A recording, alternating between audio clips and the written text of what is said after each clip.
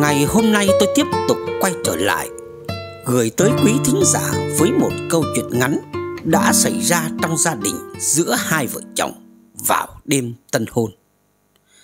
Bị gả cho người chồng giàu, sắp chết, nhưng đêm tân hôn, cô dâu sốc nặng khi chồng lồm cồm bò dậy.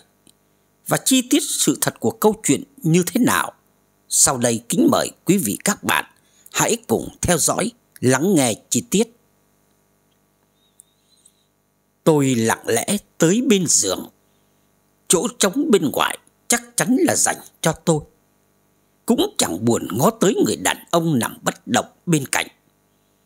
Tôi nằm bắt tay lên trán, rồi thiếp đi lúc nào không hay.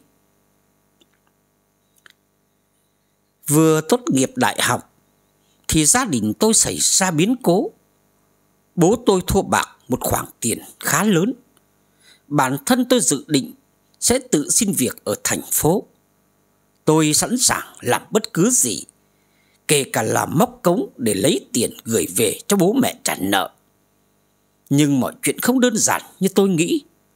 Số tiền quá lớn và chủ sới bạc không cho nợ lâu. Họ chỉ hẹn trong vòng 1 tháng không trả thì chắc chắn tính mạng bố tôi khó giữ, mà cả nhà tôi cũng liên lụy. Hiện tại lúc đó, bố tôi thì đang phải trốn nợ, còn mẹ và em ở nhà phải đi ở nhờ vì nhà cửa đã bị siết nợ hết rồi. Bỗng một hôm, mẹ gọi điện cho tôi về gấp. Con về nhà ngay. Con mà không về thì cả nhà mình chết mất. Tôi choáng váng vô cùng, không hiểu chuyện gì đã xảy ra. Nhưng mẹ gọi khẩn cấp như thế này thì phải về ngay. Vừa về tới nhà, người cô mà mẹ đang ở nhờ, bà ôm chầm lấy tôi rồi nức nở.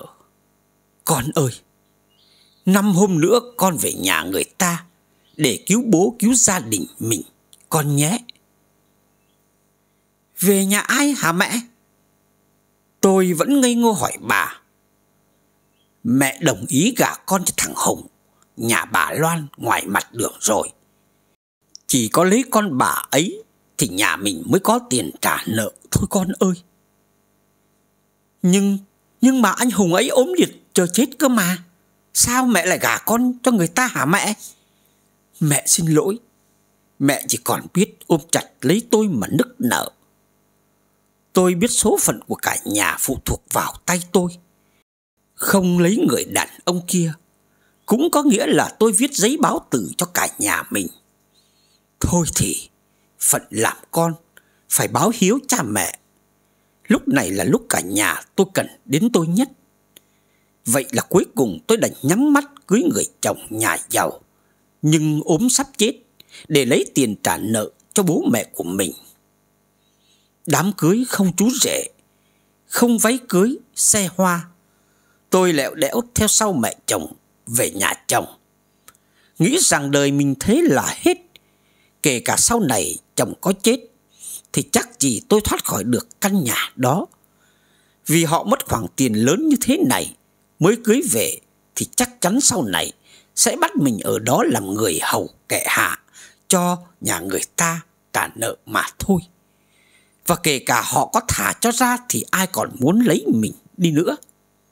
Dọc đường đi và cho tới khi về nhà chồng, tôi chỉ biết khóc. Nước mắt cứ chảy dài. Ngày tôi về nhà chồng cũng là ngày cả gia đình được cứu, vì nhận được số tiền nhà thông gia giàu chuyển cho. Mẹ gọi điện an ủi tôi rằng con cứ cố gắng chiều lòng nhà người ta đi, rồi bố mẹ cố gắng làm lại lấy tiền chuộc con về. Ăn tối xong, mẹ chồng giục tôi lên phòng, nhưng tôi chẳng muốn lên tẹo nào, vì người đợi tôi trên đó là gã chồng ốm sắp chết. Bữa ăn em trai của anh ta phải mang cơm lên tận phòng và đút cho ăn. Nhưng dọn dẹp một lúc đã xong, chẳng còn việc gì nữa, tôi đành phải đi lên. Căn phòng cưới được trang hoàng khá đẹp, nhưng thú thật tôi chẳng còn chút cảm xúc gì cả. Tôi lặng lẽ tới bên giường, chỗ trống bên ngoài chắc chắn là dành cho tôi. Cũng chẳng buồn ngó tới người đàn ông nằm bất động bên cạnh. Tôi nằm vắt tay lên trán, rồi thiếp đi lúc nào không hay. Nửa đêm, bất giác tôi giật bắn mình tỉnh giấc vì có ai đó đang chạm vào người mình. Dậy, dậy tân hôn em ơi. Đêm đầu tiên về nhà chồng mà ngủ say gớm. Tôi choàng mắt ngồi bật dậy khi nhìn thấy người chồng ốm sắp chết của mình đang lồm cồm trên giường, kéo quần mình ra đòi làm chuyện không tưởng đó. Trời ơi, chẳng phải là anh ốm liệt cả năm nay chờ chết hay sao? Anh khỏe từ khi nào vậy? Anh khỏe được 2 tháng rồi, nhưng vẫn lừa bố mẹ anh đấy thôi. Tại nằm nhà có người chăm sóc quen rồi, đến lúc biết mình đứng dậy đi được lại lười chẳng buồn đi, cứ nằm đó thôi.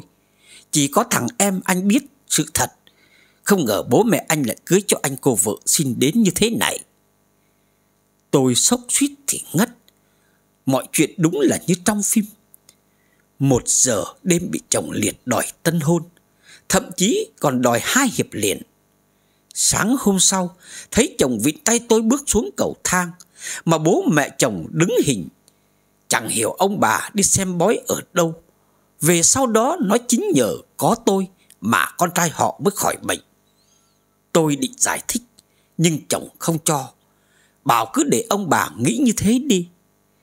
Vậy là từ đó, từ một đứa con dâu được mua về để gán nợ, tôi cứ như vị cứu tinh của nhà chồng. Đời tôi cũng một bước lên tiên không ngờ. Đúng là cuộc đời, chuyện quái gì cũng có thể xảy ra. Vâng, một câu chuyện đầy bất ngờ như trong phim, mà người phụ nữ đã chia sẻ lại tình cảnh mà cô gặp phải như thế này. Một cuộc hôn nhân mà cô không muốn, nhưng có cái kết viên mãn đối với một người phụ nữ có hiếu với cha mẹ gia đình như thế này. Vì người cha cờ bạc, nợ nần chồng chất, mà cô phải đi lấy một người chồng sắp chết để có tiền trả nợ cho cha. Nhưng không ngờ anh lại gặp một người chồng quá tuyệt vời như thế này. Tôi cũng mong rằng quý vị lắng nghe để đưa ra những lời nhận xét, chia sẻ cho những câu chuyện như thế này. Ở đời là vậy, luôn luôn có những điều bất ngờ xảy ra với chúng ta. Và chuyện quái gì cũng có thể xảy ra mà chúng ta không bao giờ biết trước được. Và đến đây thì tôi cũng xin tạm dừng video lại. Hẹn gặp quý vị và các bạn những video tiếp theo. Xin chào, tạm biệt.